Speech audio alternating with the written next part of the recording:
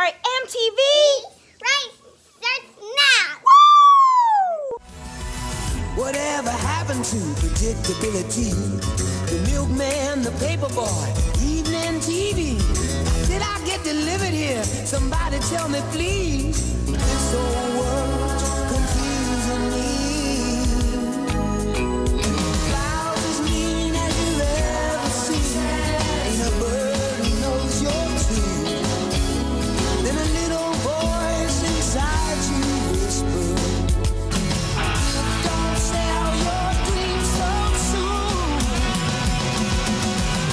Everywhere you look, everywhere there's a heart, a hand to hold on to.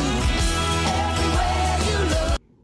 My name's Villarreal. It is November 17th, 2020. We have some pretty talented teachers here on campus. Let's take a look at this video that Miss Camarena made. Rona, Rona, go away. I'm gonna stay healthy. Yes I am. Rona, Rona, you can't get me. I'm gonna be careful. Yes I am.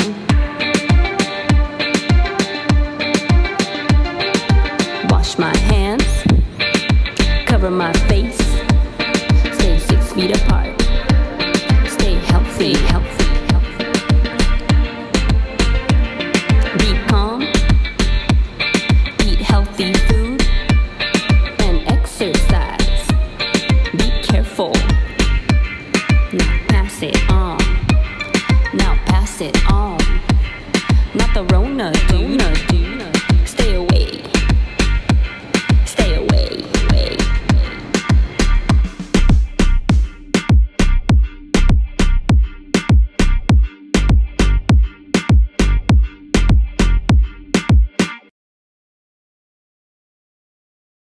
One of the things that I like to do is write lyrics, and usually they're private. I usually don't publish them, but in this song I thought it was a very good time to publish something that is important to the world, and I did.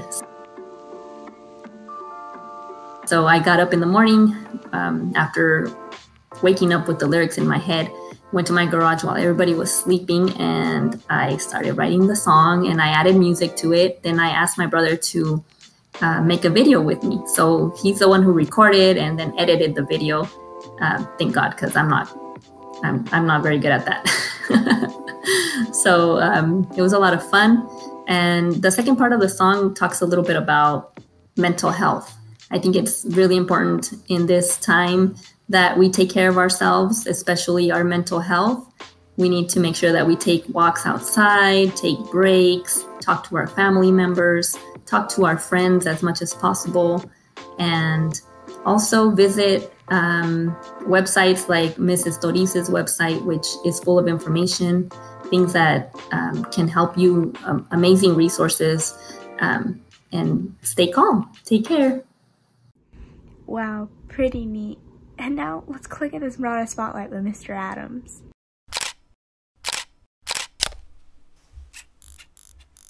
Tulare Kings Music Educators Association is our local MEA. At the state level, it's called CMEA, California Music Educators Association. And at this level, we represent Tulare and Kings County. We also represent all disciplines: band, choir, orchestra, and jazz. I was really excited to receive the award. I've been nominated several times, and I've never been selected to receive the award. The two biggest musical influences in my life have been Dale Anderson, who was Monache High School's first band director. I was fortunate enough to have him as a teacher in high school. And then the second one is Dan Nelson from Point Loma Nazarene University, who sadly passed away in 2010 from a battle with Lou Gehrig's disease. But those two are my two biggest influences on how I've become a teacher. The other influence on me is also my wife. She makes sure that everything I have to do to get to places and events are done. That includes pickup, dry cleaning, ironing if it needs ironing. So Mrs. Adams, or Jeannie, does quite a bit for me. It's been a real awesome experience to be here at Monache High School as I'm finishing or about a third of the way through my 20th year.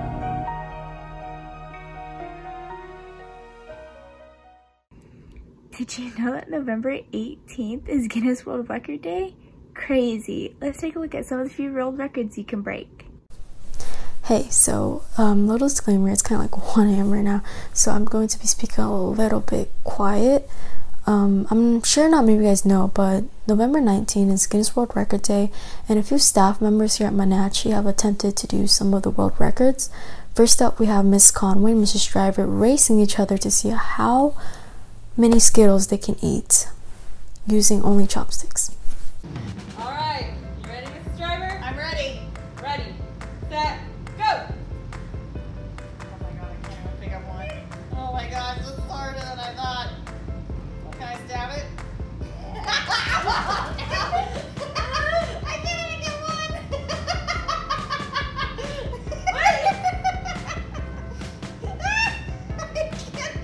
can't even pick it.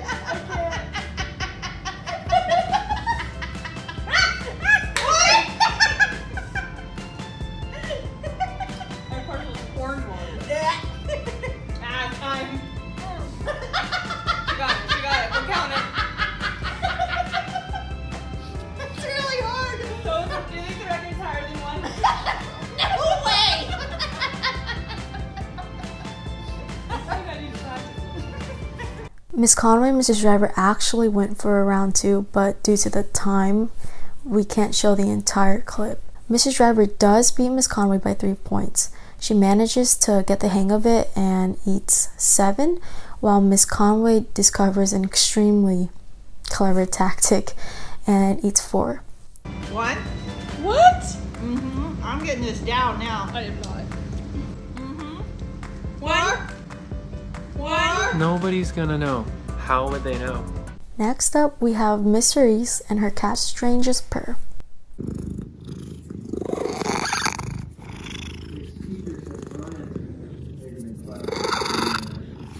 That sounded like a dinosaur. Strangest purr I've ever heard, that's for sure. Last, we have Mrs. Persenio putting on as many shirts as possible in 1 minute. Hi guys, I'm Salty Briseño, one of the counselors. Today I am trying to beat the world record, the Guinness World Record on the most shirts put on in 1 minute. So the record right now is 31.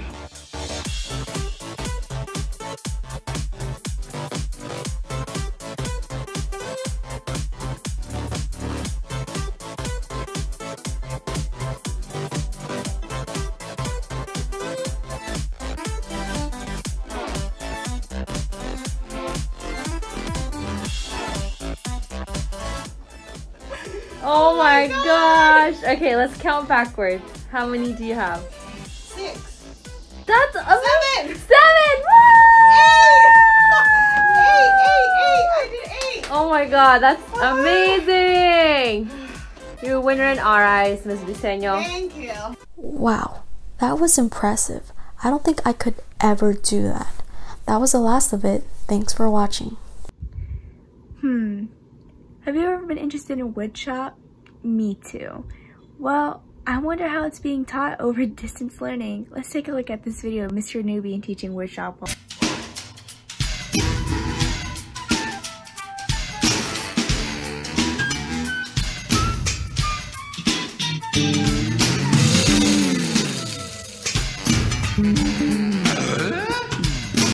Hi, my name is Mr. Newby, and I am the woodworking and cabinetry teacher here at Monache High School. And I am just finishing up my 10th year here at Monache. And so, like I do with all my classes, I like to introduce myself, let them know a little bit about me, my history, how I ended up here. And I hope to get to know my students through the year, a little bit more about them. Okay, so we're going to talk about squares. The first square is the framing square. This is a framing square. And it's used for mainly 2 things in my classes. One is, if you have a large piece of wood, and you want to make sure that the corner of it is square. And what I mean by square is 90 degrees. Hi, Mr. Newby here. And today, before we can get into wood joints, we need to talk a little bit about a piece of wood. A piece of solid wood, to be exact. Okay? Because we're going to be using terminology and different names for different parts of this board. And you need to know what I'm talking about so that we don't make mistakes, we don't have injuries. So let's talk about a piece of wood, a piece of solid wood. First of all, how many sides or parts does a piece of wood have? Any ideas? 6.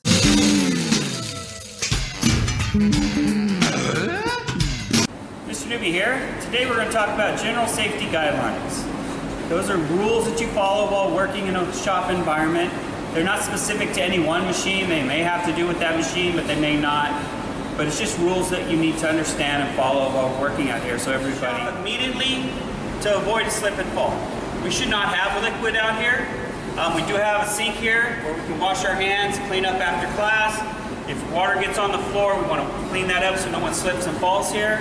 When working in a finish room and you're staining your projects, when you're done you have rags with stain on them. They need to be placed in the metal containers with the lids tightly on them to keep a fire from happening. So when you're done, we put them into these containers and we want the lid down. Another thing we have to look out for is hazards in the shop. So immediately report any hazard you see in the shop. Something that's not necessarily a student doing something wrong, but maybe it's a stack of lumber or wood that might look like it's going to fall over and could hurt someone or damage. Take me shopping, buy me what I want it all. Wishy-washy, I like the attention but don't. Wow, that's so cool. Well, I remember all my embarrassing moments at Monache. I wonder what some of the teachers' embarrassing moments are. Let's take a look at his next video.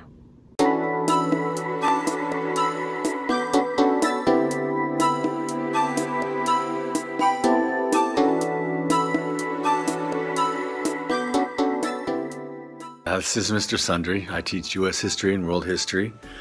And one of my most embarrassing moments was actually, I wasn't quite here yet. I was at Pioneer Middle School about, I don't know, 300 years ago. And we used to play softball with the kids. And so, you know, being that I wasn't that good, I was put out in right field. I was really not that good at all. And anyway, of course, a pop fly comes towards me and I go running for it. And of course, I miss it. But I did jump to try to get it. And as I jumped, anyway, my pants ripped. I would say at least 24 inches, at least 2 feet. Pants just ripped. I mean, like major rip. And so I had snuck off the field. I don't think too many people noticed.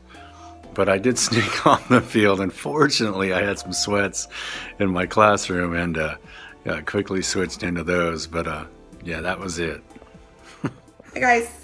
This is Mrs. Baxter. I think my most embarrassing moment teaching happened about 4 or 5 years ago. My class was in the weight room and we were cleaning up the weight room at the end of the period, pushing benches in, racking bars, all that good stuff. So I was leaning over pushing a bench in, and as I stood up, I hit my forehead right on the end of a weight bar, a 45-pound weight bar. So I immediately kind of put my hand on my head and was just holding it there because it hurt so bad. And as soon as I let go, I looked up, all the students were staring at me, and one of my students said, "Mrs. Baxter, you're bleeding." So I looked at my hand and I looked at my shirt and I was just bleeding everywhere. So I put my hand back on my forehead. I rushed all my students out of the weight room, sent them into the locker rooms. I had to call the office, ended up going to the doctor and getting 9 stitches, 6 in my forehead and 3 on the bridge of my nose. So needless to say, that was a pretty embarrassing moment for me. Missy Saif, and I'm the technology Missy Saif, and I'm the technology media specialist here at Monache High School. Probably my most embarrassing story this year, of course, has to deal with technology. I was in my 4th period class, and it was early September 16th to be exact. And my class is working, you know, I'm saying hi to them, waving, everything's, you know, awesome. And then, of course, I put myself on mute, or so I thought.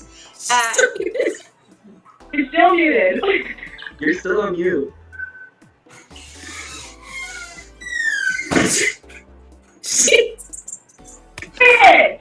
Oh my god, I'm not muted. It happens to us all. You know, I was making a joke that 2020, the quote of the year is "you're on mute," and my students were like, "No, Mrs. Saif, that's only in education." And oh yeah, that happened to me. I was on mute. So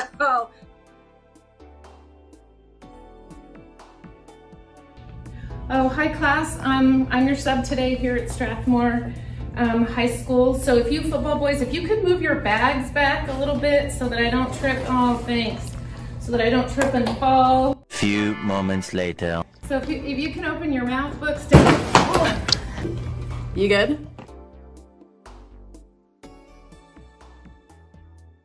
So, but Monache kiddos are just amazing, and we laughed, we had a chuckle, and life goes on. Oh wow, those are pretty embarrassing. Well, lately I've been dancing a lot during quarantine. And that reminds me, we have a video on teachers dancing. Let's take a look at it. Come on, shake your body, baby, do that conga. No, you can't control yourself any longer. Come on, shake your body, baby, do that conga. No, you can't control yourself any longer.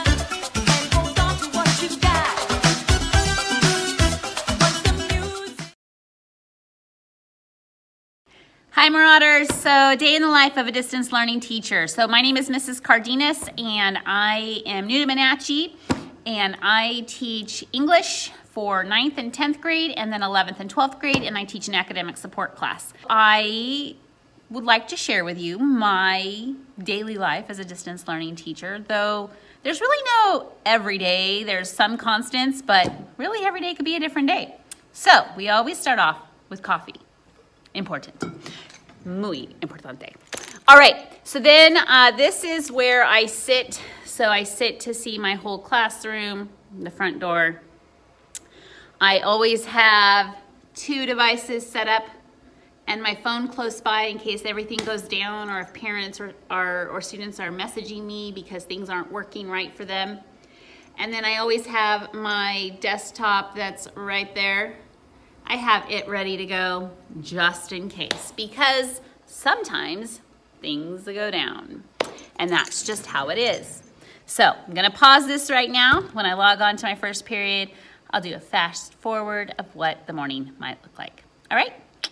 All right, so at some point I was recording myself and my class, and I had it on a time lapse, but I'm not quite sure how long it went. But I always end my class with a launch and make sure that I say hello and goodbye to my students. After class, I just make sure that I'm ready to go for the next class period, and then I take a quick break and come on back and log back on. All right? Thanks for visiting me today. Bye.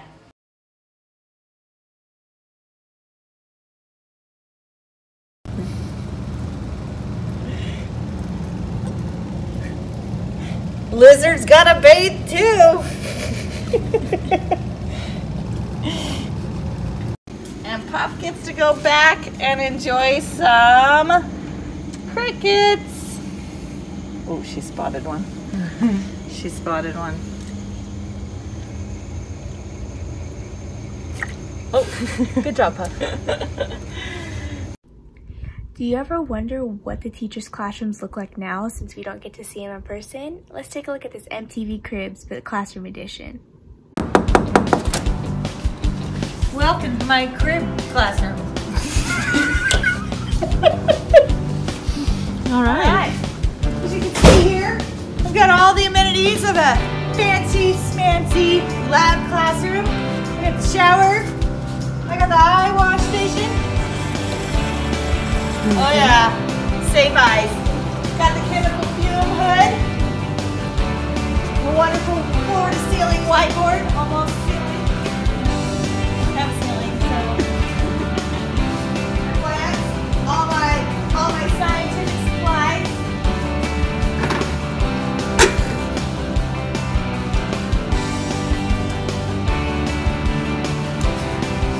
Okay. Deionized water on tap. Ooh. Don't be jelly. I'm very jelly. My sliding whiteboard with my super organized shelves. That wasn't the organized part. There we go.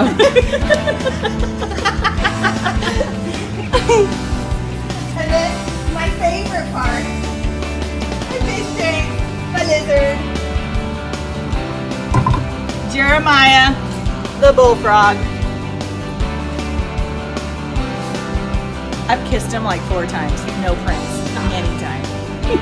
Don't tell your Just husband kidding. that. Just kidding. Don't kiss amphibians or reptiles. They all are potential carriers of salmonella.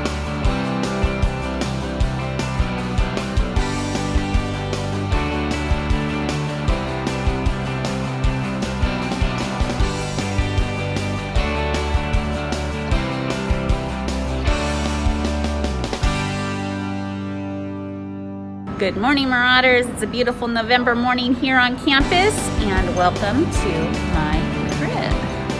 Alrighty, now that I'm inside my room, take off my mask. Alrighty, so this is my classroom. I am Mrs. Cardenas, and I teach applied English for both 9th, 10th, 11th, and 12th grade. I said both, but for all grades. I also teach an academic support class. All right, so this is my crib. When we're back in session, this calendar will be filled out at least monthly with important dates and times. I've got a lovely map of Porterville and our amazing American flag. I like quotes and things. I have 4 that I still need to put up, and some different resources on my boards. Up here is my weekly agenda that I take a picture of and post on my Google Classroom. And this is my distance learning area where I always have at least 2 devices open and running, data. I'm a post-it notes queen, and of course, coffee. Yes, coffee is important, along with hand sanitizer. All right, you must always, always, always believe, and believe in yourself. I believe in you, and I hope you believe in yourself too. Alrighty, I also I also truly believe that when you do what you love, everything else falls into place. Hence that quote there. And always, always work to inspire others. All right, this is my desk, encouraging you to think. On my desk, I have a dual monitor. This is like where I like to do a lot of my writing of lesson plans and IEPs and other documentation. Got my planners, some books, my dual monitor, some filing. And here is my memory corner, or my important corner, where I have things that people have given me over the years, either notes or gifts or things that I've been given by students or people that I've worked with. And so take a look, we might have something here. All right, Marauders, until we return in person, I hope that you know that you're amazing, that you're wonderful, that as hard as this is, you can do it. And I just hope to, sooner rather than later, be able to see you in person or see you again, because I've been some of your guys' teachers before. And in the meantime, be wonderful, be amazing, and stay golden. Bye, y'all. All right, Marauders, my name is Villarreal, and I'm signing off.